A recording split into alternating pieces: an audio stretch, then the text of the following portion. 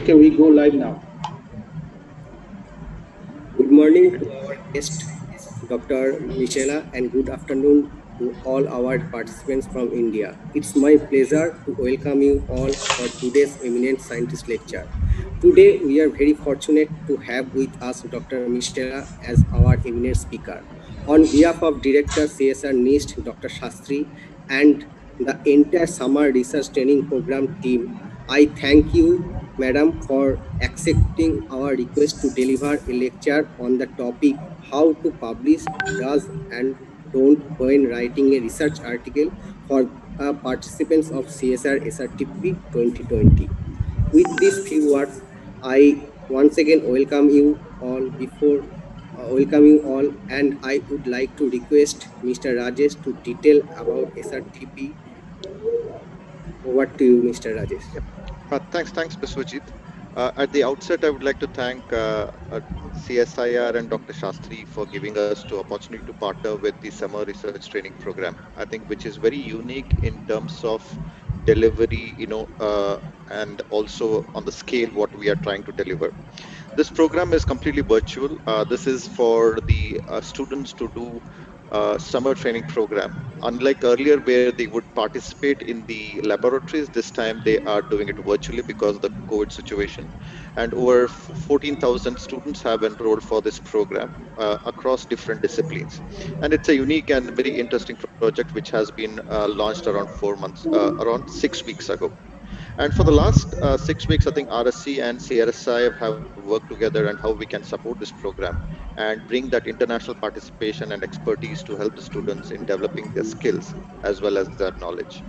For example, I think we had our acting CEO, Helen Payne, talk about her career in leadership. Along with, we had also had our former president, Dominic, who spoke on his career as a computational chemist. And today we have my colleague Michelle will talk on various aspects of publishing paper, which is very important for you as a going into if you're going into career as an academic in future as well. I think these are some of the interesting tips which can be provided by Michelle in terms of how publication can be done as well. Up in coming days, we really have an interesting line of programs as well. I think CSR and RSC have lined up an interesting program on a panel discussion on Indian science in a post-COVID era period, where we will discuss about the challenges upon opportunities which has come across, because science is going through a different change right now. I think a lot of things have changed. I think post-COVID era is going to be much more different for science as well. Apart from that, we will tomorrow we will have another interesting talk by our president-elect Jill Reid. She will be talking on materials. She is from University of Southampton, and she's been recently elected to as a president to Royal Society of Chemistry. And hope you would all join tomorrow as well at 4 o'clock to listen to Jill Reid. With these words, I would like to close, and I would like Biswajit to continue with the program. Thank you, Mr. Rajesh. Before I invite you, Dr. Michela, to start her lecture, I would like to request my colleague, Dr. Ajit Singh, to introduce the speaker. Dr. Ajit Singh.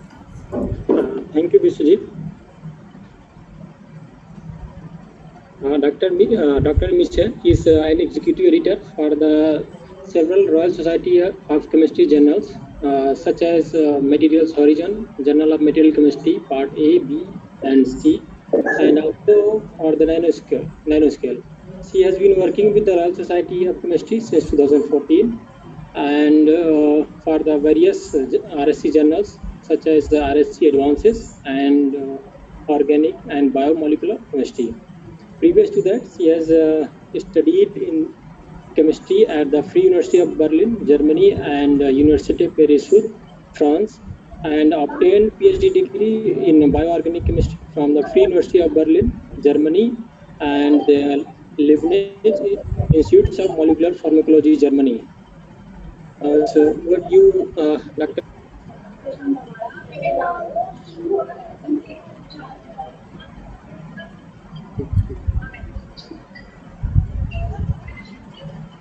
Okay.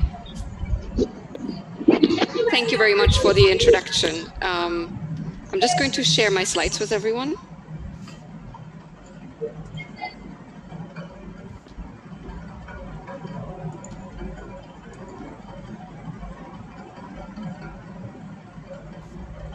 Okay, welcome everyone, and thank you very much for joining for this presentation. I hope it will be interesting to you to learn a bit more about publishing. What does it actually mean? What is behind this? And what do we actually do with your papers once they get submitted to us?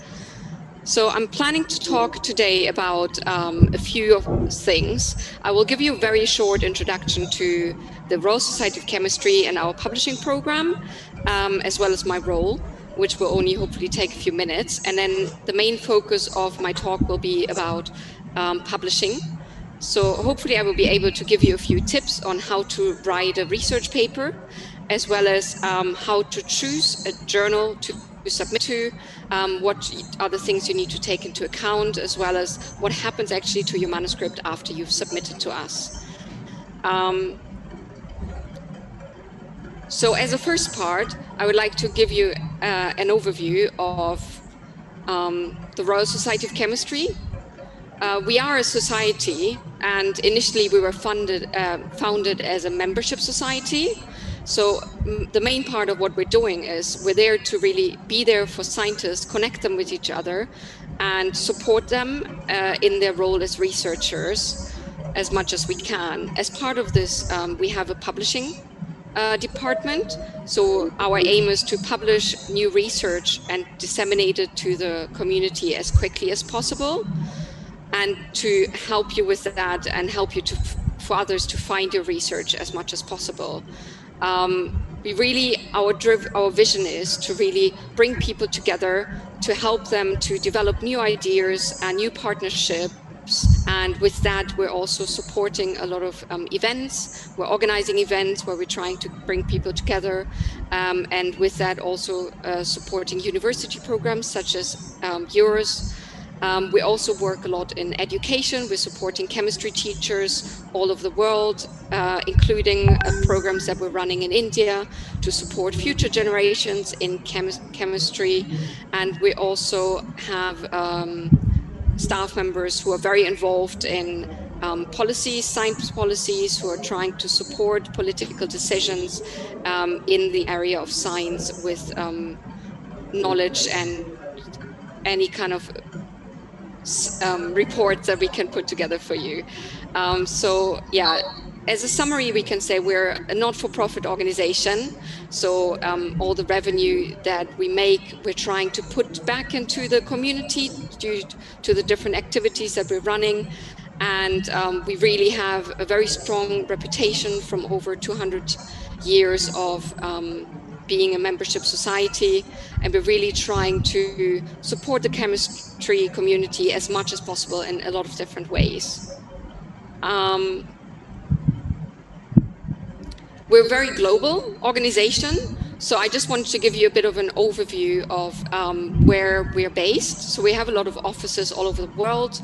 Our main office, of course, our oldest office is in London, Burlington House. If you are in London, you can come and visit as well. And our main office is in Cambridge as well. We also have an office in Bangalore, where Rajesh, for example, is based, and a lot of other staff members that you might have met throughout the last years or will be meeting, hopefully, throughout your future careers. And we have a few offices in other parts of the world as well. And we're really trying to work very closely together to support you and other researchers as much as possible. We're also a leading international publisher as part of this, as I mentioned. So we publish books. As you can see, there are different books. Some of them are popular science in, for example, chemistry and murders and murder investigations. Some are more knowledge science books, such as surface chemistry of colloidal nanocrystals. We have quite a few series of different science books. We also publish journals, as you will know, and different databases such as the Merck Index and ChemSpider, as well as our membership magazine, Chemistry World. So having a look at publishers, of course, we're not the only publisher in chemistry and in the community. There are different publishers, and I've just summarized the 4 main publishers for you here. And so there are differences between them. Some of them are society publishers, and some of them are more commercial publishers. Society publishers are those that are trying to put the revenue back into the community, whereas commercial publishers work more for a general benefit. As you can see, the Royal Society of Chemistry is quite an old publisher compared to some of the others. We've been around for almost 200 years now and have just celebrated last year our 175th anniversary. And we're currently publishing about 47 international chemistry journals. So what does a publisher actually do?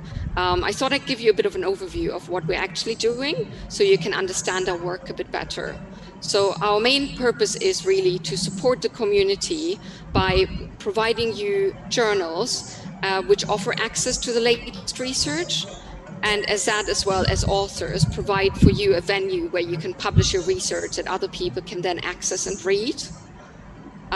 We work together with authors to support them in publishing their work with us. As part of this, of course, we also give talks like this one today to help you in making the most of the paper that you're submitting to us and making sure that the chances of getting accepted in our journals is as high as possible. As part of this as well, we of course manage submissions. Once you submit to us, we manage your manuscripts, send them through the peer review process. As part of this, we recruit, train, and support our editors and editorial boards that are handling your manuscripts through peer review. Some of those will be professional editors, and some of those, depending on the journal, will be researchers in the community that you might be familiar with, called associate editors and scientific editors. We also, after your paper gets accepted, hopefully, we edit, typeset, and produce issues to disseminate your research. And part of this is as well, not just publishing those issues, but this isn't where our work stops, but we also look into making sure that people find your research. So we're working with databases, making sure that your articles are indexed in as many databases as possible. And we also run different visibility activities where we're trying to disseminate your publications to as many researchers as possible to make sure they get read. And hopefully help other people further in their own research. And yeah, so with that, we do a lot of promotion of your articles that are published with us, and we work very closely with marketing and sales as well to make sure that we really you get the most out of publishing with us. And also, we're not just doing all of this and using the same techniques that we've used for the last 20, 30 years, but we're constantly trying to innovate and develop new technologies to make this process for you as easy as possible, and to develop new author tools as much on an ongoing basis. And I'm going to talk about this a bit at the end of the talk as well, if you're interested. So yeah, how do we actually support the publishing process and add more value to it as publishers? So hopefully we are providing you with a trusted brand of journals and a trusted publisher name, so you know that the work we do is really of good quality. And we provide you with an online submission system and different author services initially. I'm going to go into more detail a bit in the next slides. Before you actually submit your articles to us. As I mentioned before, we're recruiting, training, and supporting editors in their work on doing the peer review and processing your manuscripts in the best way and most fair way as well. We make sure that if there are any problems, we liaise between all different parties to make sure that this process is as fair as possible and also as neutral as possible, and make sure that we actually maintain integrity in the literature in terms of looking at any potential scientific problems or ethical problems as well. And as I mentioned before as well, we're arranging after acceptance services such as editing, typesetting and proofreading, so that you don't need to worry about any of this before you submit to us. And in the end, we host your articles on our platform and ensure that they're visible in as many databases and through as many means as possible afterwards. So my role at the Royal Society of Chemistry is I'm the executive editor. So I manage a portfolio of journals, which are the core materials and nanoscale journals, non-science journals that we're publishing. And as part of this, what I'm doing is I'm working with our editorial boards. I'm also involved in the process of assigning and recruiting the editorial boards and work with them really on the strategy of the journals, as well as make sure that the peer review and our guidelines are as solid as possible for you to get a fair peer review process. So the editorial board are usually active researchers in the field. They're researchers all over the world. And when we look at new recruits for the editorial board, we always take into account the general scope of the journal to make sure that our overall editorial board covers all the different subject areas that we publish in the journal. And we also use the editorial board to sorry, I lost the track. We also look at, of course, diversity to make sure that our editorial boards represent our author base as much as possible. So we look at diversity in terms of geography and gender and the other means to make sure that you feel as a community represented through the editorial boards as much as possible of our journals. We also commission work to the journal. So we invite authors to submit to the journal, be it general research articles, for example, for themed issues, but also review articles from experts in the field. And of course, as mentioned before, my team works very closely on making sure that we promote the research that you publish with us, be it in themed issues, article collections, but also any other promotion at conferences and any other means that we can think of through social media and things like that. And we really work very closely with our editors to ensure we have a very rigorous and fair and efficient peer review process. And so any feedback that we get from you is very valuable to us. And so as part of this, we go out to conferences, we talk to you as much as possible, and we're always happy to get feedback from you through our through emails as well and any other means to make sure that the processes that we're offering are as fair as possible. And we're constantly looking at reviewing those processes if there are problems that we're identifying. And yeah, as part of going to conferences, we also try to keep, of course, on top of what's happening in the field, listen to research talks, talk to researchers about the developments in the different fields that we're publishing in. And as I've said before, as part of this talk as well, advise researchers on best practice in publishing and how to make the most out of publishing as well. Okay, this is just a very quick overview of the journals that I'm personally working on.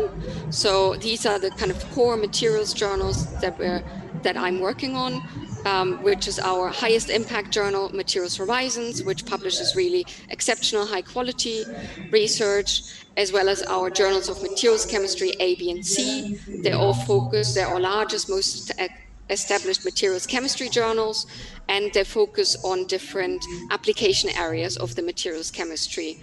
So A is focused on energy and sustainability, B is focused on materials chemistry for purpose in biology and medicine, and C is focusing more on optical, magnetic, and electronic devices, as well as things like photonics. And then I'm also managing our nanoscience journals, Nanoscale Horizons, similar to Materials Horizons, as our highest impact nanoscience journal, publishes everything across nanoscience and nanotechnology, as well as Nanoscale, which hopefully a lot of you have come across already, which are our largest and most established nanoscience journals. Just to say on the note, we also have 2 new journals launched that don't directly are managed by me, but they are our 2 new open access journals, Nanoscale Advances and Materials Advances, that sit below Nanoscale and the journals of materials chemistry in impact. Okay, coming on to the main part of my talk. you might wonder, depending on which career stage you're at, you might wonder, why should I publish my work? What's the benefit of actually doing this? So there are a few different reasons, and some of those might be more important to some of you than others. So I've put together a little summary of the main reasons that we get from the community why publishing is so important. First of all, of course, when you're doing research, there's no benefit in just keeping the results to yourself.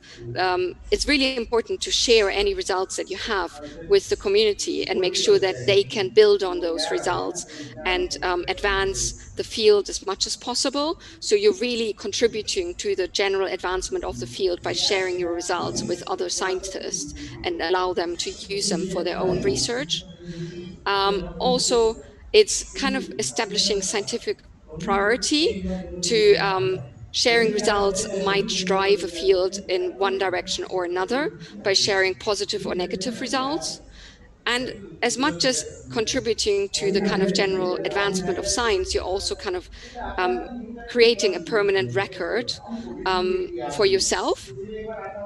So a publication is kind of a permanent record that says these are results that have been validated by the community, by reviewers, and they're also a way of saying, I have done those results and they've been validated. So you're creating your own record of publication. It's a means of generally, sharing information, as I've said, furthering your career by developing your own record of publications. And for many people, it's also a way of procuring funding. So when you're applying for funding grants, you can show your publication record in the field to really show that you have expertise in the area that you want the grant in. And throughout the grant period, you're also showing that you're actually using the money to advance research and you're publishing in the field that you received the money for. So for that, it's a very important record as well. And generally as well to just promote your own self and your research. So once you've decided that you want to submit a paper, there are a few things you need to take into account when making a decision on where to submit. And so a few different things that you need to take into account when making these decisions, I've summarized here. There are, for example, things like the peer review policy. I will go into a bit more detail what that actually means on the following slide. There's also potentially reputation. Do you personally care about if you publish with a reputable publisher, with a very well-known journal, or are you happy to, for example, publish in a new journal with a new publisher? Do you care about open access? Open access usually means that in many journals, it comes with an article processing charge. But on the other hand, it means that anyone, no matter if they have a subscription to a journal or not, anyone can read your research, can refer to your research based on that. And so you're making your research more visible to others. So you have to think about, is that important to you? And are there potentially funder requirements as well to publish open access? Then, of course, you need to think about the scope of the journal. Do you think the research, your results are more for a specialized community? Or do you think they're actually results that are more interesting to a general community, general chemistry community, or even the general science community? Based on that, you might decide to publish in a journal such as Chemical Science, which publishes everything across all chemical sciences. Or you might actually decide, I think my research is more suitable to a more specialized field. They will value it much more. And so I might want to go to a more specialized journal, for example, to a more specialized materials chemistry journal, such as the Journal of Materials Chemistry A, B, or C. These are things you need to take into account before you actually decide to write your paper. Also things like publication times. Do you care about how quickly you get a decision, or are you happy to wait a bit longer? You can usually find this information on publishers and journal web pages, or you can just email the inboxes of the journals and just say, ask those questions, and you should usually get answers on those. Things like cost come into play.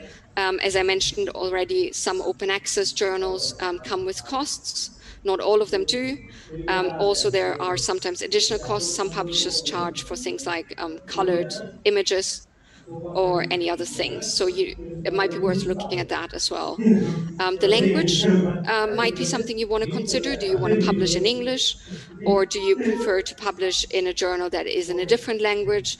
And this depends again at what community you want to read, and how many people do you think will be able to read your article, and you want to be able to read your article. Other people might care about citations. How many citations do papers on average get in different journals? I have to say that citations are quite arbitrary. An impact factor does not always reflect how often your article will be cited. It is an average. And so just basing your decision on an impact factor does not mean that your specific article will receive that many citations. Also, you might want to look at things like indexing. I've mentioned before databases. So every publisher makes deals with different databases, such as Web of Science, Scopus, Medline, and any other more specialized databases, such as ProQuest, to make sure that their articles are indexed in those. And people who search articles through those databases are able to find your research. So this is something you might be interested in. If you feel like your field, for example, uses a specific database a lot, you might want to publish in a journal that is actually indexed in that database to make sure that people discover your research. And last but not least, you might care about the format, how the article format looks like in the published way, but also the format that you might have to submit papers in. For example, if you submit a manuscript to any Royal Society of Chemistry journal, you usually do not need to submit it in a specific template, except for ChemCom, which needs templates for their communications, but otherwise we don't require templates, which does potentially save a lot of time when you're preparing your manuscript to be submitted. So these are things you might want to take into account as well. So I realize these are quite a lot of things, and some points you might personally care more than others, but these are things you should take into account and identify for yourself personally before deciding which journal you want to publish in. So one of the things you might want to think about as well is, why do you generally want to use peer review? So the benefits of peer review as well are, as an author, if you publish in a journal with peer review, it means that you have a validation process for the science that you publish. Hopefully you have reviewers who read carefully your manuscript, look through your data and validate that the data and the conclusions are in line. It's a way of potentially improving your article as well.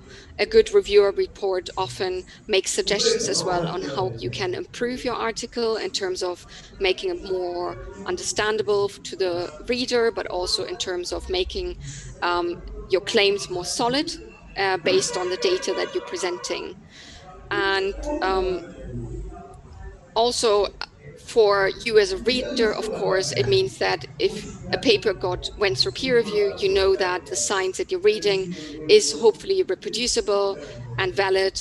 And so it is more of a stamp of quality when you're thinking about using that research in your own lab.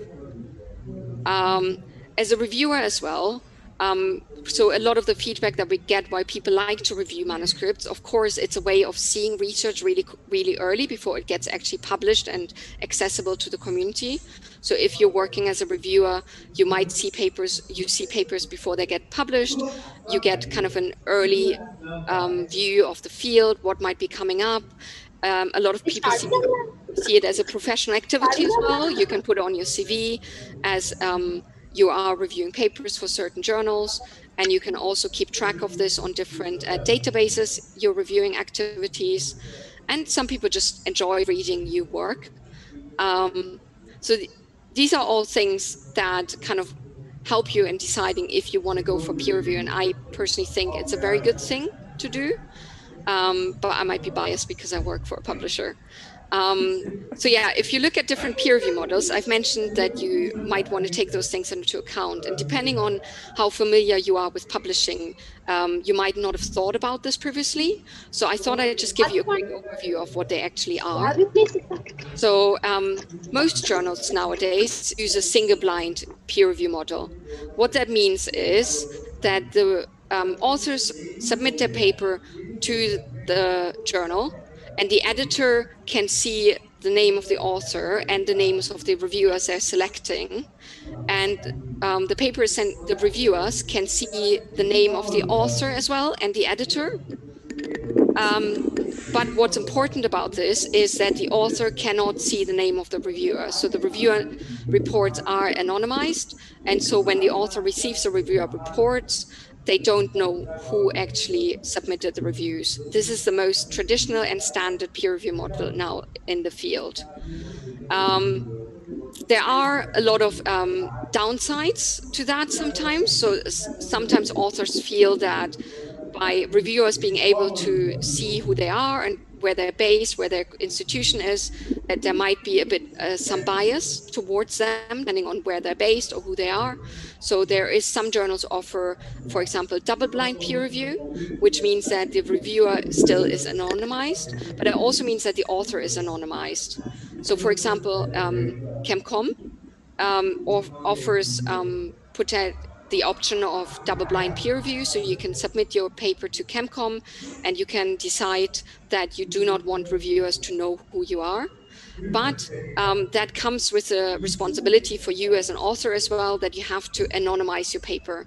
So you cannot in your manuscript say, our research group has recently worked on this and found those previous results that we're now basing this new paper on, because that would, of course, give away who you are as an author. So you need to make sure that if you do opt in for double-blind peer review, that you anonymize your paper and make sure that an author cannot guess from the way your paper is written who you are. Otherwise, it is not really double-blind. And then last but not least, one of the options we have as well is transparent peer review. This is something we very recently introduced for our new journal, RSC Chemical Biology. And it means that once a paper gets published in the journal, the editor's decision letter, as well as the reviewer comments and the author's response to those comments is published alongside the article. That's currently optional, but some journals as well have this as a obligatory thing. So if you do publish in those journals, all these things will be published, and reviewers have the option as well to opt in and sign the reviewer reports with their name at the end of the process. So these are just the three main different peer review models, and you might want to take into account one or the other when you decide on which journal to submit to. Okay, then there are also another aspect of peer review models. So you might have already noticed when you looked at journals that the handling of manuscripts through peer review is done through different types of editors. So there are some journals that use professional editors solely to do the peer review of the manuscripts. And those are professional editors that have usually a background in the sciences. For us, it would be someone with a background in natural sciences and chemistry that are trained properly on peer review and have a good understanding of the field and the subject matter, and they work in our Cambridge office and do peer review. So some of those as examples are, for example, Nature Materials, Angewandte from Wiley, or for us as well, Energy and Environmental Science. Then there are some journals that are based on, they use associate editors. Those are active researchers, as mentioned before, in the field. And they do all the peer review of the manuscripts for the journal. Examples for this are, for example, Chemical Science and RSC Advances at the Royal Society of Chemistry. And there are journals that have a mixed bag. So some of the manuscripts will be handled by professional editors, and some of the manuscripts will be handled by associate editors. And usually upon submissions, you have the chance to give a preference for one or the other. And that will be taken into account when your manuscript gets assigned to an editor. So I just want to give you a bit of an overview. We have quite a lot of journals, of course, at the Royal Society of Chemistry.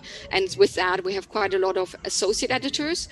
And I just wanted to give you a small snapshot of some of the associate editors that are working with us to show you really that we have people all over the world working with us. In India specifically, we have 12 associate editors currently. and 16 editorial board members that are working with us actively on our journals. Okay, so once we're done with that introduction, I thought I wanted to give you a bit of an overview as well of, now that you've potentially decided which journal you want to submit to, how do you actually go about to write your article and prepare your article? Okay, there are a few things to take into account when you write your paper that you should be thinking about before you start. The first thing is, I've mentioned before that there are different journals that might be appealing to different audiences. For example, if you want to submit to something like chemical science, you will potentially have a general chemistry audience that might be reading your article. Whereas if you're submitting to a more specialized journals such as the Journal of Materials Chemistry A, you have a more specialized audience that will be reading your article. This is something you should take into account as well when you're writing a research paper. So especially in the introduction, you need to think about who's going to read my paper and how much background information do they need to understand what I'm actually, what I've done. So for example, if you want to publish in chemical science, you might want to give a more general introduction into the field and why what you're doing is important in your specific field to an audience that might not have the background knowledge to understand those problems in your field. Whereas if you publish in a more specialized journals, you might in the introduction be able to skip that part and start with a more specialized introduction overall. This will really help as well, not just for the reader later on if your paper gets accepted, but also for the editor handling your paper, who are generally experts in the field. But the more general the journal gets, the more wider is the expertise of the single editor as well when they're handling papers. One thing to take into account as well is use very simple language and make sure you compare your work to the state of the art. A lot of the papers that get submitted to us get rejected without being sent out for peer review, just basically because the introduction doesn't give a good comparison to the state of the art currently. Please do make sure that you, before submitting your paper to any journal, you check that the references are up to date and anything that's recently been done in the field is referenced in your paper, and that you really compare to any recent developments in the field and the state of the art before you submit it. Because it's very sad when we have to reject papers that might be really good science and really good results and new, but we're basically unable to see that from the paper because there's just the comparison missing for the editor and the reader to really state what has been done before and what is really new in your paper. Especially the references, I always say, I know it's very unlikely for many people that you submit your paper the first time and it gets accepted. Often your paper might get rejected from a journal and you go to submit to a different journal after. And sometimes that the period in between might be a few months, depending on how long your paper has been in peer review with the first journal. Before you submit your manuscript to a new journal, do make sure you check the record again, check the recent references and anything that's been done in the literature in the last months, and make sure before you submit your manuscript to a new journal that you update the references with any potential new records in the literature, because this happens quite a lot, and it's a pity if we then have to reject a paper because it's just not referring to the most recent work done, and you don't have a chance to defend your new results to that work. Yeah, things to take into account as well, of course, is novelty and impact requirements of different journals, as well as make sure to check the spelling and grammar of your work. Do make sure to use programs that can do like a general grammar and spelling check that avoids any unnecessary mistakes, and also make sure that you might give other people the chance to read your paper before you submit. We have a general guide on how to publish. I've put a link in on here, but if we can disseminate that to you as well if you ask us, and you can find it on our general author port as well on the web page if you go on our pages. Okay, so once you've taken all that into account, let's look at the structure of a paper. So a paper is generally structured in a few different points, and you might be quite familiar to that depending on how much literature you're currently reading. And I do encourage you to read quite a lot of research and papers, because that makes sure that you familiarize yourself with the structure as well and how to write a good paper, and learn from other people. So yeah, generally what you have is you have a title, you have an author list, you have a short abstract that summarizes very concisely the work that you've done, followed by an introduction into the field and what you're actually trying to do, what the problem is. You then describe your results in a discussion format, followed by potentially an experimental part. In some journals, the experimental part will be in the supplementary information and not in the actual manuscript. And then in the end, you have conclusions that kind of have a future-looking way as well, and acknowledgements and references. And what I always say is when you start writing a paper, the first thing you should start with is the introduction. That gives you a chance to really look into the recent literature, update you on the state of the art, what has recently been done, and write about what is a problem that you're trying to address with your research that you're summarizing in this article, what has been done, and why is your research so important based on what's been done previously and what people are trying to achieve. And that really gives you a really good mindset when you then go into writing the results and discussions, because ideally in your results and discussion part, you will refer back to what has been done by then describing what have you actually done and achieved, and how does that make a difference to the state of the art previously published. After that, I always say, after you've written that, I would always then write the conclusions. And the conclusions are kind of meant to give you a summary of what you've described in results and discussion, and then have a kind of future looking point as well. So think about, what do the results now mean for the future of that field, and where could they potentially lead? What new venues might they open? What new ideas might they spark to look into? And what new applications might they open up to? After that, after you've written your whole paper, at the end, I would always focus on the title and abstract, because after you've done all that, you have a really good idea of what you've actually been, the story you've been telling, and what is it actually you want to communicate to the community with your research article. And after that, it's much easier to then think about the overall title and abstract of your paper. So when you think about the title, one thing I always say is, think about, as a reader, what might spark your interest, and what might make people interested in reading your papers. And I've put a few examples together here just to give you an idea of different titles you could be using for a paper and which are more or less efficient.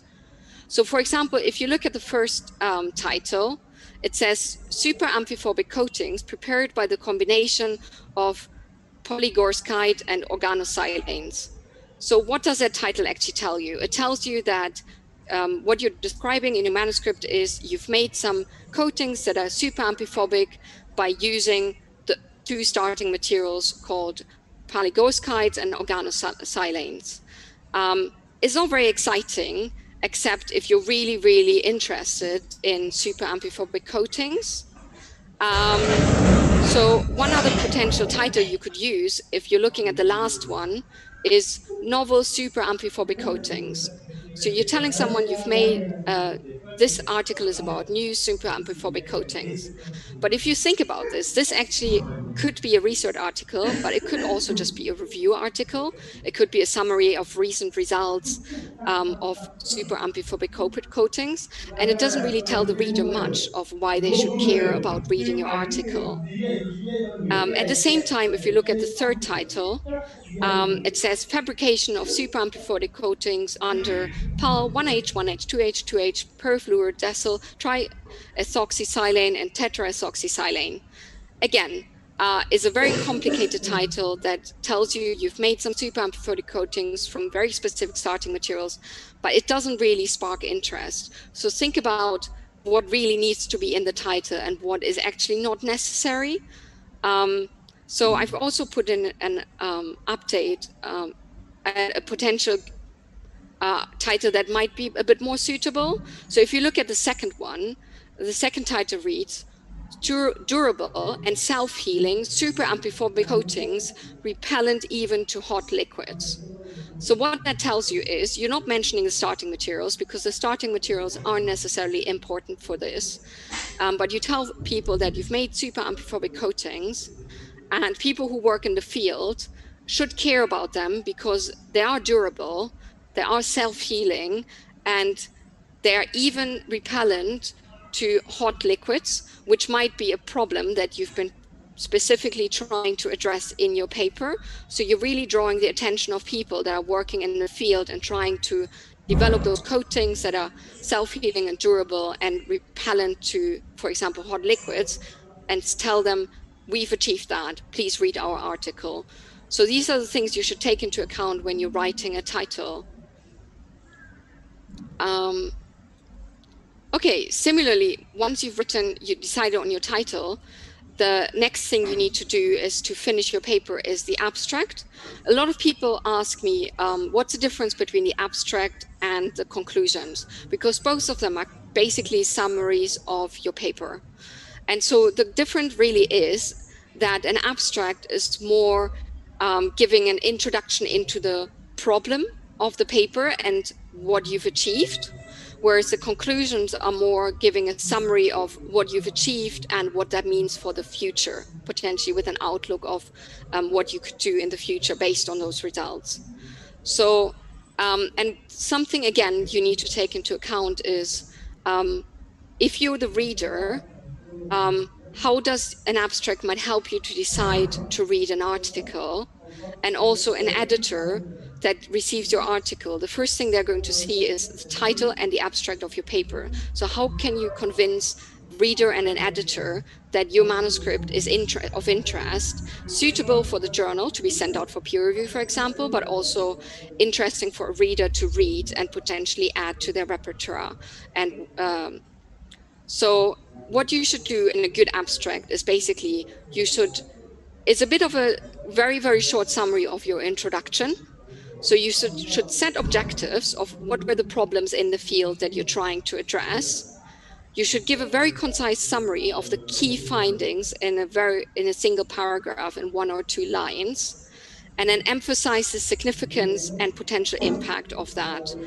And what I always say is, if someone tries to decide to either send your paper out for peer review, but also if they want to read your article later on once it gets published, they will never see your abstract alone. They always see your title with your abstract. So do not use your abstract as a repetition of your title and just use the same phrase, but use it really to convey additional information to your title, because everyone will already see your title and it's not going to make a difference. You don't have to repeat that in your abstract. And as well, for your abstract, but also your title, one thing to take into account is use recognizable words and phrases. Especially if you're appealing to a more general audience, do not use common abbreviations in your fields, acronyms, and very specialized words, and try to be as understandable for the general community as you can. As an example, NMR, NMR is something everyone knows, so you'll probably get away with that. But if you use anything like PCR, which is a polymer chain reaction, a lot of people will not understand what that means. And so it might be worth spelling that out in your title to make people aware of what you're actually about. And I've just put together a few examples of abstracts, and I'm just going to go through one of them so you get a bit of a feeling of what I actually mean when I say these things, what you should include. So I'm just going to refer to the middle abstract, which gives you a bit of an idea of what you should be including in your general abstract. So it starts with a very, very short introduction and setting the importance, which says, recent theoretical works predict the ability of surface phonon polaritons to increase thermal conduction along nanoparticle chains, but measurement of this effect has proven elusive.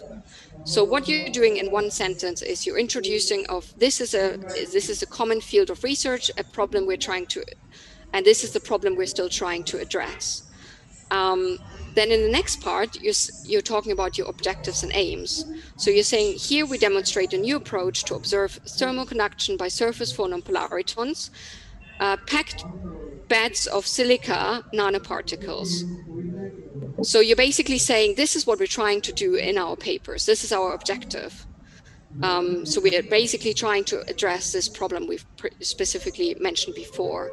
And then you just have 1 or 2 sentences that summarize your key findings. So in this part, you say, when we modify the interstitial material with adsorbed water or a coating of ethylene glycol, we experimentally resolve thermal conductivities as high as 1.5 and 18 times the phonon value, respectively.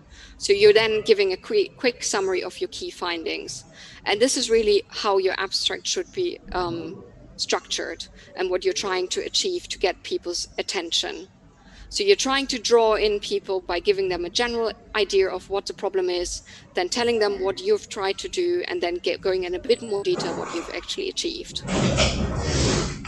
Okay, so I've spoken about language in general a bit and said keep the language simple and keep the sentences as short as possible.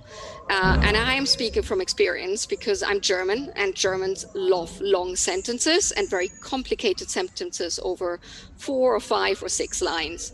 And as a foreign speaker, it's very difficult to follow those sentences if you're not used to the language.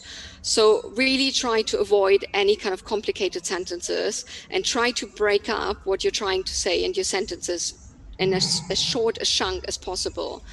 So say things like, we have synthesized these. We have used them in this application, and then try to cut up your sentences as much as possible, because it makes it much easier for an editor, a reviewer, but also a reader later to follow what you're trying to say and what you've achieved. And the more complex your sentences will be, the more difficult it will be to understand them. And it also means that when you submit a manuscript and an editor reads it initially, as well as if it gets sent out to peer review to a reviewer, it adds another edge of stress to them, and it might influence their decision on your paper if they have to reread a sentence multiple times to understand it. It just makes it more, leaves a negative impact and might make an impact on the decision on your overall paper.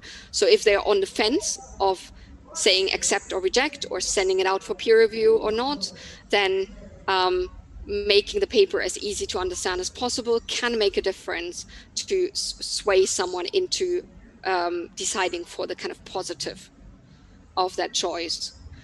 In addition, what I would say is try to be very specific to help with that simple sentence structure. Don't use words like this and that and refer back to things you've mentioned in previous sentences that make it more difficult to follow what you're talking about.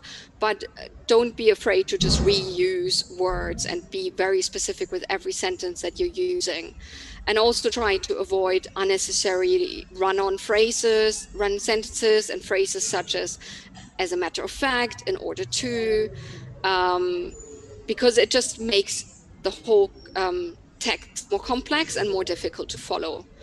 And if you reread your paper in the end and you feel like you can take out the sentence and you still say the same, then just take out the sentence, because if a sentence doesn't add anything to what you're trying to say, it basically makes it redundant and you can just remove it.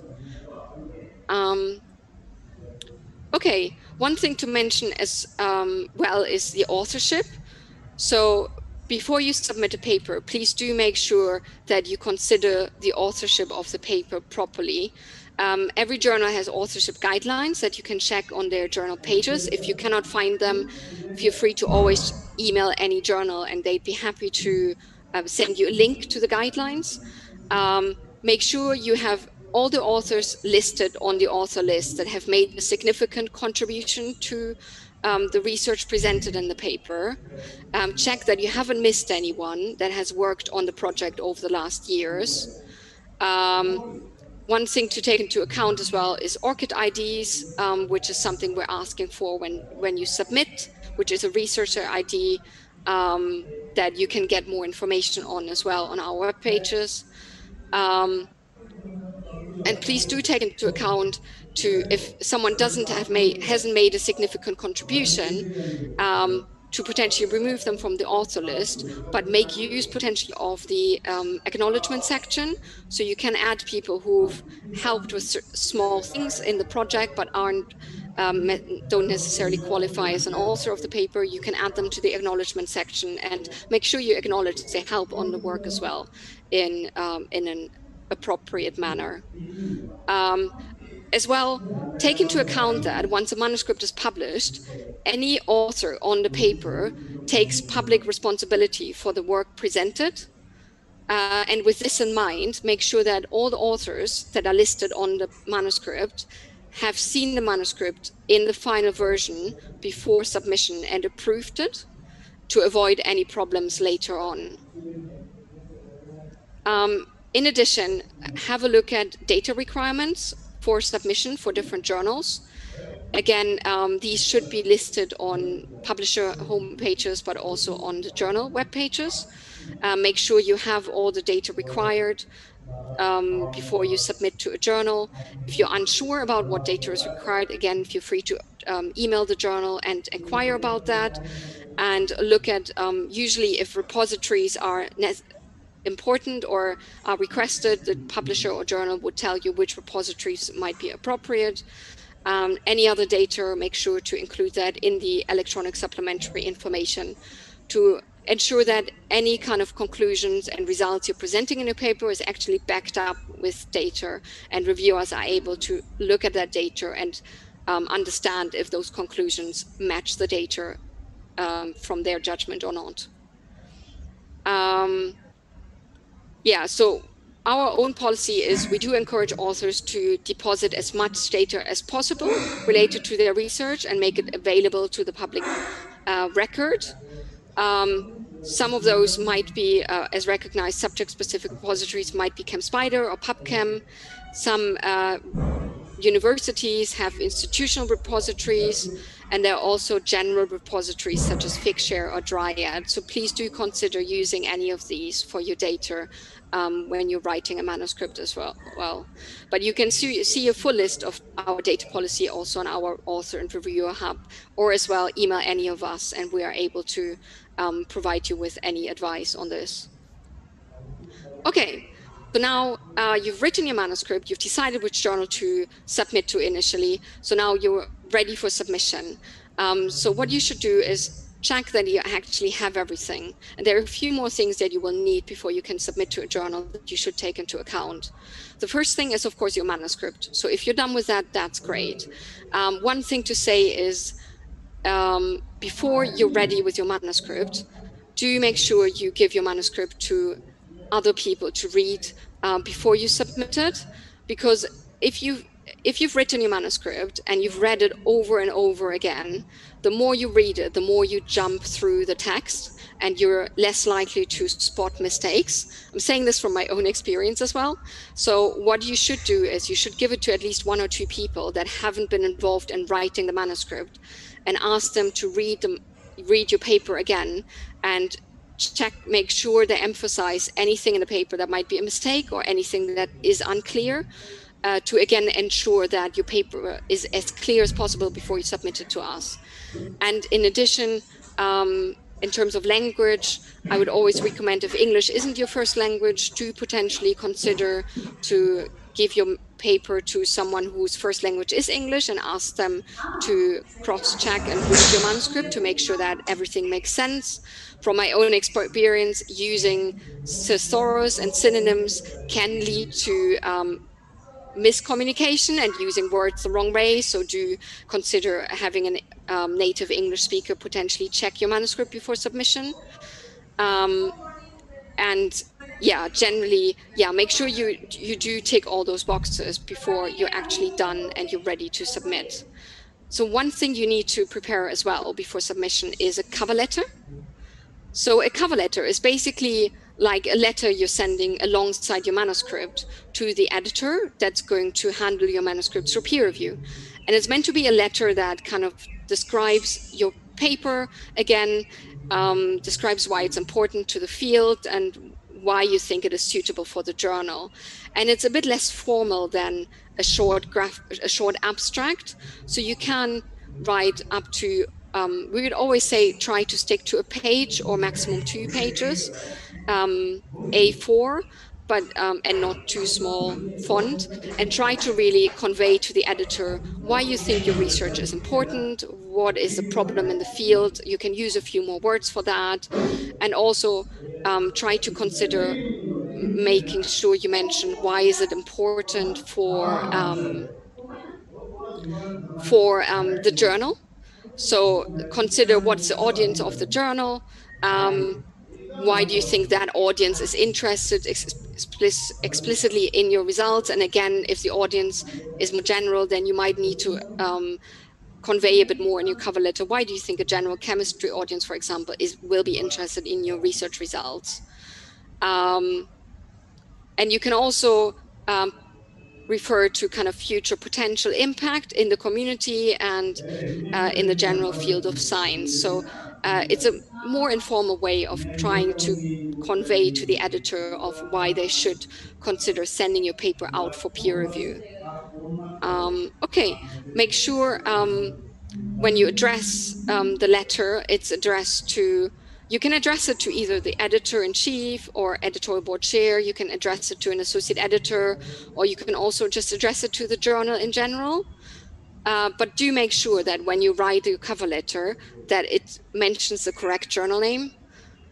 We all know that the journal you might be submitting to is not maybe your first choice. You might have submitted your paper previously to a different journal and it has been rejected, which is absolutely understandable. But do make sure that when you resubmit a manuscript to a new journal, that you actually change the name of the journal in the cover letter. You might think this is a common sense thing to do, but we see this quite a lot, that people forget in the moment where they're resubmitting to change this. And it's not, we wouldn't base a rejection on that, of course not, but it leaves the editor that's assessing a manuscript, which kind of a negative feeling, because they feel like you haven't put the effort in to make a small change, like changing the journal name, and it looks a bit sloppy, and it might give a feeling of sloppiness when they're continuing to read the cover letter and your manuscript as well. So just to make sure that the editor is as neutral as possible and isn't annoyed by small mistakes like this, do make sure to actually check that the journal name mentioned in your cover letter is the correct one. Okay, then one other thing that you need to take into account is the graphical abstract as well. It's not necessary to submit this at first stage, but I always recommend that you do, because if you do submit it, you might get comments from reviewers on your graphical abstract and advice on potentially how to improve it. So with this in mind, I would always recommend that you do submit this with the initial paper and have that ready. And again, a graphical abstract is basically what appears on the journal webpage or on the issue, together with the title. So it's a short 1 or 2 sentences that describe your paper, shorter than the general abstract in the paper, and accompanied by an image. And it's really very much there to attract the reader's attention. So again, as I say, people would never see your graphical abstract without the title, so do not feel the need to repeat anything in your title in the graphical abstract. But really outline 1 or 2 of the key elements of the results in your paper and what your research paper is about. Make sure it's very clear again. Don't use any kind of too specialized words or acronyms, and really emphasize the key findings and importance of your work in as few words as possible. And really do make sure make use of the image. Use color to emphasize things. It's free of charge to use color, and don't make things too small. Do have a look on the web pages of journals and have a look how big graphical abstracts are usually displayed, to get a feeling for how big will it actually be displayed, and will any writing or any structures that I put in be actually visible to people, or will they be too small and actually people lose interest in looking at it. So do have a look at this beforehand. Okay, then once you're done with all that, the last thing you should take into account as well before you submit a paper is do have a look at related papers that potentially haven't been published yet. First of all, do please avoid fragmentation of work. Do make sure that the research paper you're submitting to a journal is a roundup story, and you're not breaking up your research into lots of different small papers, fragmenting your work, and actually breaking up and taking away from the importance maybe of the findings. And do also, again, as I mentioned, before you submit, as a last step, search the literature again for any very, very recent publications to make sure that your references are and state of the art that you mentioned in the paper are as up to date as possible. In addition, you might be working on a similar project that is related to the results in your paper, but you haven't actually published those results yet. So you might have articles that are currently submitted and in peer review, or that are in preparation, but might be where the results are directly related to the results in this manuscript, or articles that are kind of in press. So for those, we would expect you to submit those with your manuscript as papers for the editor to be seen. So you can, for example, just attach additionally an article that is currently in peer review. You can cite it in your paper and in the reference list state that it's currently under peer review, just to make sure that the peer review process is as fair as possible, and that the reviewer potentially and the editor have everything they need to make an assessment on this paper. So what I can say now is, now that you've looked at all of this, you're ready to submit your paper. So what does an editor actually do once you submit the paper? The editor is there to manage the peer review, to mediate if there are any problems, and to also ensure fairness and quality, as well as make a final decision on publication of your paper. So the manuscript cycle, I'm realizing I'm a bit late, so I'm going to skip through a bit, but hopefully you can ask questions afterwards as well. So basically you submit your manuscript to us, it goes to an editor for initial assessment, and who then makes a decision to either reject the paper on the grounds that maybe it's not in scope for the journal, or also they don't feel like it's the right level the journal is looking for, or they might decide to send it out for peer review. If they send it out for peer review, they would assign it to at least 2 reviewers, active researchers in the field, and they would receive reports from those reviewers that will help them hopefully to make a decision. If they get split reports, they would go back and potentially assign an additional reviewer to adjudicate, who is able to see all the previous reviewer reports and make an overall decision on a manuscript. Based on those, the editor would then be able to make a decision either to reject a manuscript and potentially offer a transfer, or also to send a manuscript for revisions, which means it would come back to you with the review reports, and you have a chance to respond to those reports and make potential changes to the manuscript, as well as, in the end, hopefully make a decision to accept the manuscript. There's also an appeals process that we're offering if you ever feel like you've been unfairly, your manuscript has been unfairly judged and that the decision was wrong. You can contact the editorial office, and we do offer a process of appeal where you can formally send us a response to any comments, and we can start an appeal process of a decision. So generally, peer review, what might be interesting to you is when an editor chooses reviewers, what they take into account is the specialist knowledge, of course, of the reviewer. They should be specialists in the field of the paper that they're reviewing.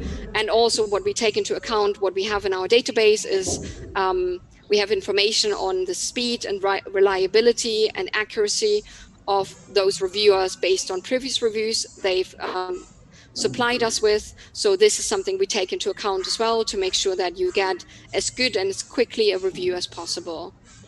And things that we ask reviewers to take into account is things like, is the correct experimental work, is the experimental work presented correct? Is enough of it presented? Is the work a novel and has enough impact for the journal they're reviewing it for? Is it suitable in general in terms of scope as well for publication in the journal? And then based on those things, they make a recommendation. And questions that each editor asks as well is the research presented correct? Is it robust? Is it ethically sound? Are there any potential ethical problems with it? Is it understandable to the community, what is actually described in the paper? Are the conclusions made actually backed up by their experimental data, or is there actually experimental data potentially missing to back up those conclusions? Are there any new insights that the community will gain from this research record? And is it generally of interest to the readership of the journal? And so based on this, editors and reviewers make a decision on your manuscript. And so one thing that they are taking into account as well is if potentially your manuscript will be rejected from the journal. One thing that we're quite keen on looking into is as well transfers. So we might be looking at, for example, if your paper might not be suitable for chemical science, the editor might look at, are there any other RSC journals that we feel your manuscript might be more suited to, where the manuscript has a better chance of getting accepted, and they would potentially offer you this transfer at the decision stage. And it means that you don't have to prepare a lot of new you don't have to change much of your submission, the files you've submitted for peer review, except for, of course, your cover letter and the journal name. And it means that by just clicking a button, you can directly transfer all your files and just upload and change a few and submit them to the new journal. And it saves you hopefully time and hopefully has a much better outcome in the peer review process afterwards. Okay. So when you're looking at revising your paper, there are a few things to take into account when you receive the reviewer comments.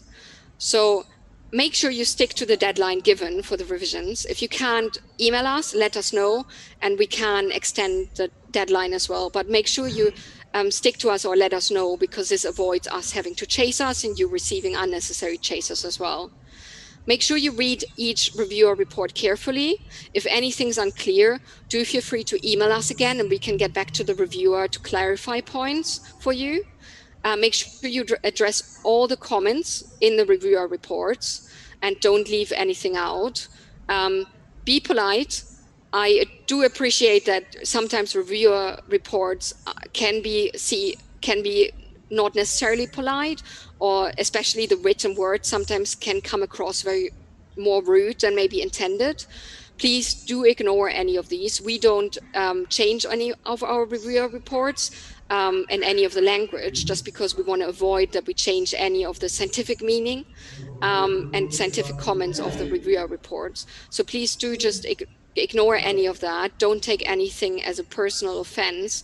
Just stay very neutral, be polite in your response, and provide as well a manuscript that is revised and hopefully highlights any changes you've made. So you can highlight it either in like highlighting the text with the changes and referring in your response to the reviewer comments to the highlighted text in the manuscript. That way you make it very clear when it goes back to the editor and potentially to a reviewer as well, what you've made, which changes you've made, and it makes it very easy for them to follow those and really puts them in a very positive mindset when they're looking at your response and your revised manuscripts. And yeah, do, as I said, do avoid to take any critical comments personally and really just try to be as neutral and professional as possible in your response. Okay, So if your manuscript does get accepted, what happens from our side is we would send your manuscript for data capture, which means that we would put all your manuscript into the right template, the right format, which means that, yeah, if before you submit to us, you do not have to put in the right template, you do not have to make the references in the right format. This is all done by us after acceptance.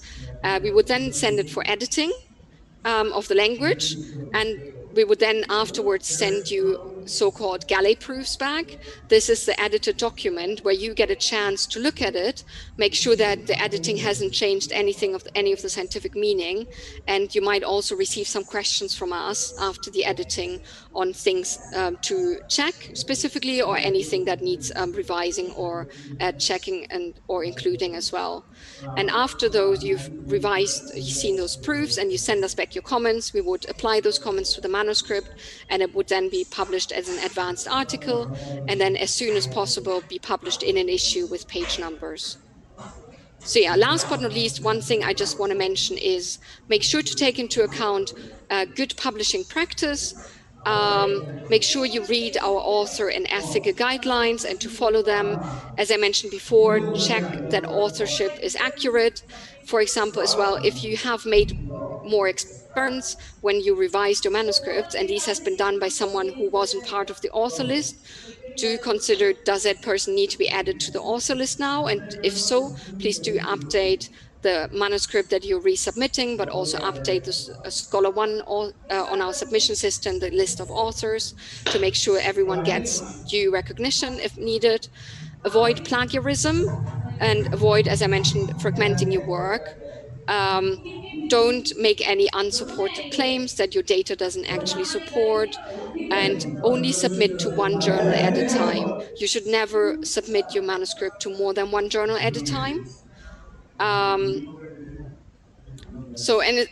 Just going back to plagiarism, what that actually means is once a manuscript is published, that text is part of the publication record, and you should not just copy paste text from an old manuscript, even if it was your own that has been published, and use that for a new one, just changing some of the data or so, because with that you're breaching the kind of integrity of the published record.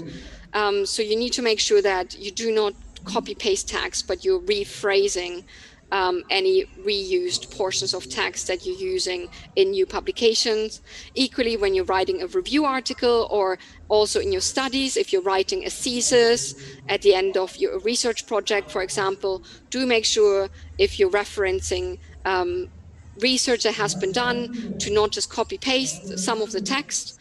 Do make sure you phrase everything in your own words, because otherwise it is called plagiarism, and it means that you're stealing words from a published record and is unethical. Make also sure to cite any direct quotes by using quotation marks. And again, make sure that you clearly reference any sources. If you're reusing images, for example, if you're using a comparison image that you've used in a previous paper for something like basic graphene, TEM image of a basic graphene material, and you're using that in several studies as a comparison, please do just make sure you reference where you've first published this image, so that's very clear, just to make sure this people don't think you're duplicating data from a previous article without referencing that. And if you do want to reproduce figures and images in manuscript that you're submitting to a publisher that has been published before with another publisher, make sure you request permission to reproduce those figures and images as well. If you're ever unsure how to do that, please do just feel free to email us, and we can point you in the right direction. And yeah, this is all based basically on us being part of the Committee on Publication Ethics, and we are very much a member of this. And Crossref, we are making sure that we are following those guidelines. And if you ever have concerns about a paper published by us that breaches those guidelines, do contact us as well. And we are looking into that together with our in-house publication ethics specialist. So yeah, as I said, if you do spot any problems with your own manuscript that has been published with us, do make sure you contact us as quickly as possible so we can avoid any problems. If you've noticed you've forgotten a reference, to contact us as quickly as possible so we can make the changes before your paper gets actually published as an advanced article. And if it has already been published, we can look into correcting the scientific record as well. We can publish a correction notice that rectifies any problems that you might be seeing, or also if it's very serious, we can retract the paper as well. And if you're ever unsure, again, please do contact us and we can look into that. Last but not least, this is my last slide, I promise. I just wanted to show you something that we've been working on and have just been rolling out across all our journals over the last month, which is our manuscript tracker. This is something that our technology team has been working as one of the innovations I've been mentioning early on in my talk. So this is a tracker where basically when you submit a paper to us, the corresponding author receives an email with a link, and hopefully they will share that with all of you as authors as well. If you don't receive it, please do ask the corresponding author that has submitted the paper to share that with you. And it's a link that allows you to log into the system and see at every stage where your manuscript is at. So you should be able to log in and very quickly see by looking at the top line with the ticks at what stage of peer review your manuscript is currently at. And at the bottom, you can see a few more details on what's currently happening. If you ever feel like it gets stuck over a long time, you can contact our office as well. But initially, if you're not sure what's currently happening and you're unsure if your paper is actually progressing at all, this is a really good way for you to check what's actually happening and what are currently the things that the editor is doing to see if your manuscript is progressing through the peer review process or not. Okay, I think this was everything. I'm very sorry for running over time a little bit. Thank you very much for listening. I hope this has been useful a little bit to you at the different career stages that you're all at as well. And do please let me know if you have any questions at all. I'm happy to answer any now, but also later on you can contact my journals or any of our staff as well. If you have any other questions, I'm happy to answer them. Thank you very much. Thank you, Michaela, for giving such important and insightful talk what to do and what not to do during the publication. Now I request Monty Gogoi to ask the question so that we can answer all the rest question from the audience and participant. What to Monty? Thank you, sir. On behalf of our director, CSIR NIST, and the entire SRTP team, I would like to thank you, ma'am, for such an informative lecture. We are indeed honored to hear you, ma'am. And there are a lot of questions in Zoom as well as in YouTube. With your permission, we would like to begin the question and answer session. Should we, ma'am? Yes, please. Yes. Thank you so much, ma'am. Ma'am, the first question is, what is more important, huge number of paper or a small number of good publications? So I would always say a small number of good publications. I feel like it's a personal question probably to everyone, but I personally think it's more important not to publish a large number of papers, but it's more important to make sure that the publications are actually advancing the scientific record. And I think this is what I was referring to as well when I talk about fragmenting your work.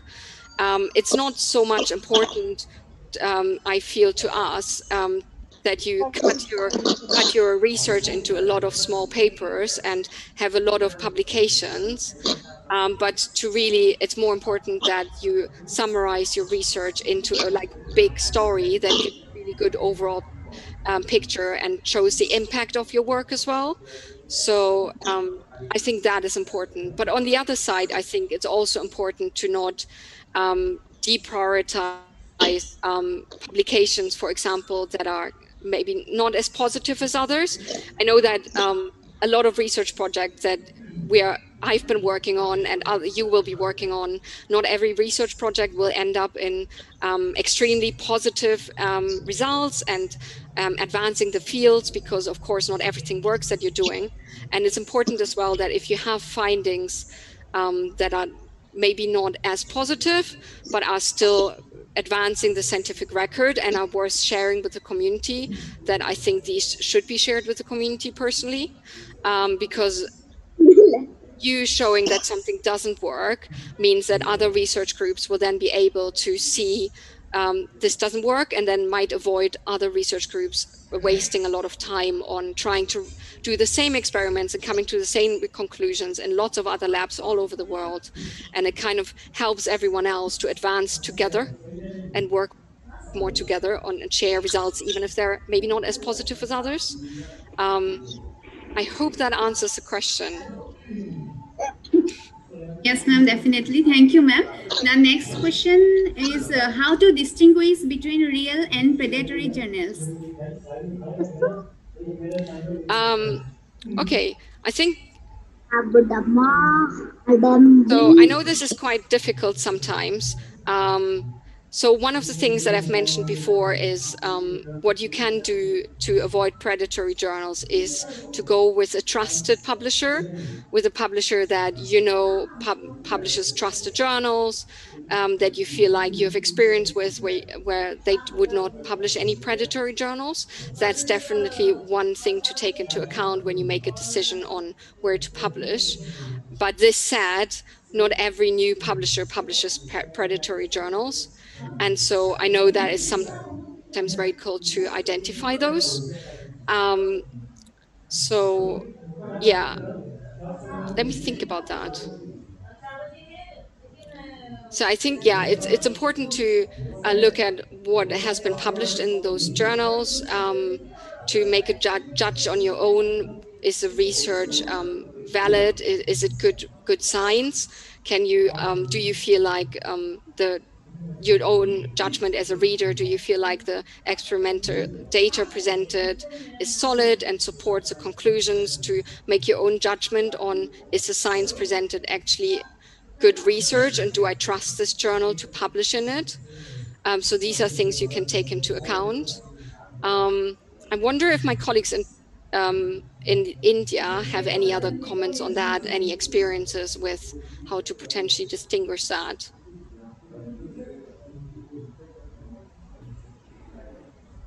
Thank you, Sam, for your informative answer. The next question is, could you please suggest some open source software to do grammar and spelling check for a research article? Yeah, if you just want to do very basic grammar and spelling check, of course, you can use just writing programs such as Word.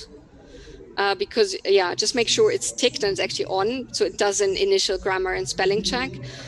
If you want to go beyond that, and as I mentioned, it's always good to have native speakers to look at a manuscript. But if you can also use language editing services, of course, these are not for free. These would cost money. So there are language editing services that we are recommending as well, that you can find on our author portal, that you can use. But if you're looking for a free option, I think the best thing is to use writing programs that initially have a spelling check and grammar check and help you with that. And then maybe also just see if you find colleagues in the community that would be willing to help you with just giving a paper a quick read, that would do it for free.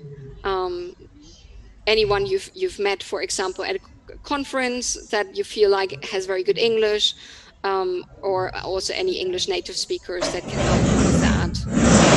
Otherwise, yeah, if you do want to use a professional language editing check service, they do cost money.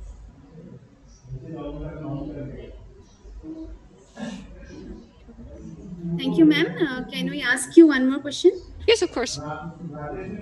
So, ma'am, as plenty of research articles are available, so how can we make our research article unique? So to avoid plagiarism, of course. Yeah. So yeah, I think there are two parts to this question. Of course, to avoid plagiarism, yeah, you should try to make it unique in terms of making sure that the language is different, and this is something that if you're struggling with that, again, you could ask someone who's more experienced in writing papers to help you with that. What you could do is as well, just I think one of the things you should always do is, or quite early on in your career, read as much research literature as you can, because the more you read, the more you get used to the language, and the easier it will become for you as well later on to write papers, and to maybe write papers in different styles as well. And otherwise, yeah, do ask people to help you if you're struggling to rephrase things.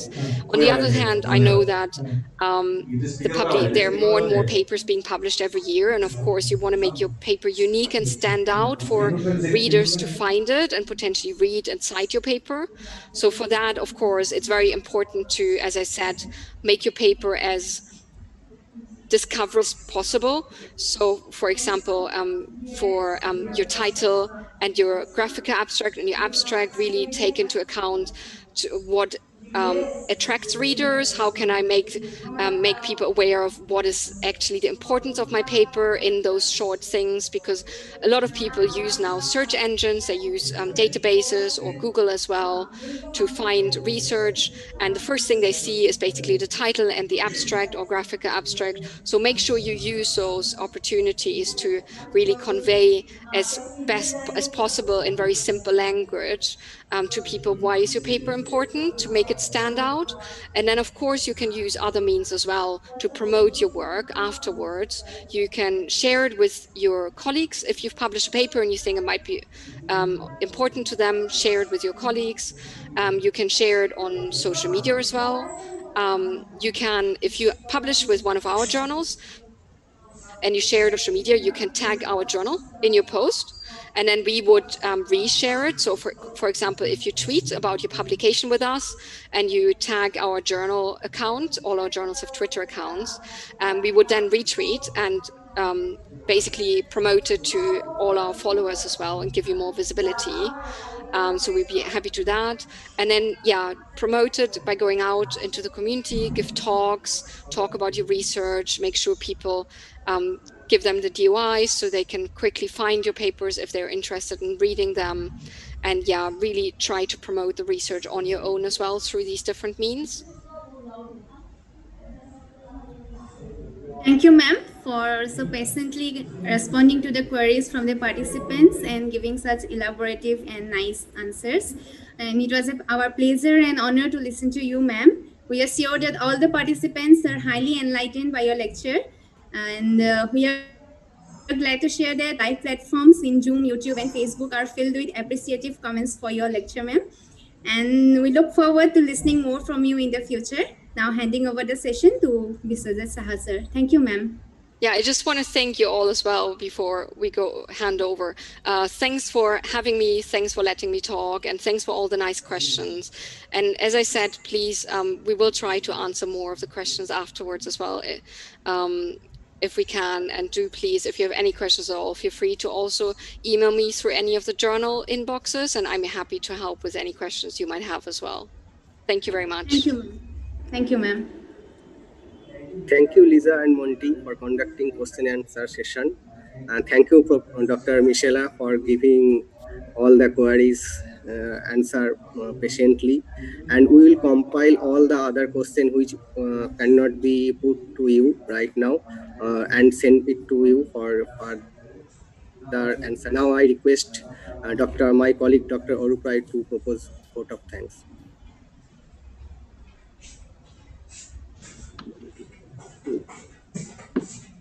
Okay, thank you, Vishwajit. It's my pleasure to propose vote of thanks on this occasion.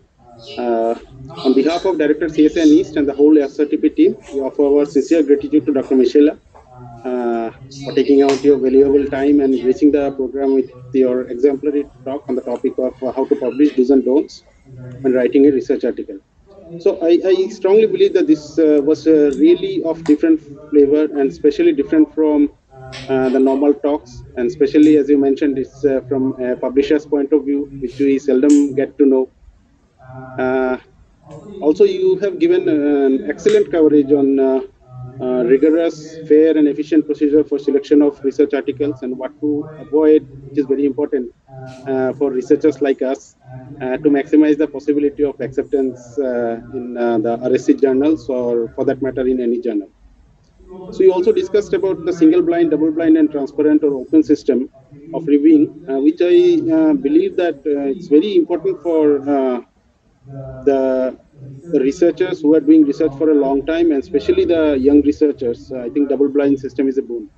So it gives them opportunity to be not judged and give them the opportunity of a fair publication. Although I think the rules are very relaxed and fair already. So thank you once again for this informative talk. We look forward to hear from you more, Doctor.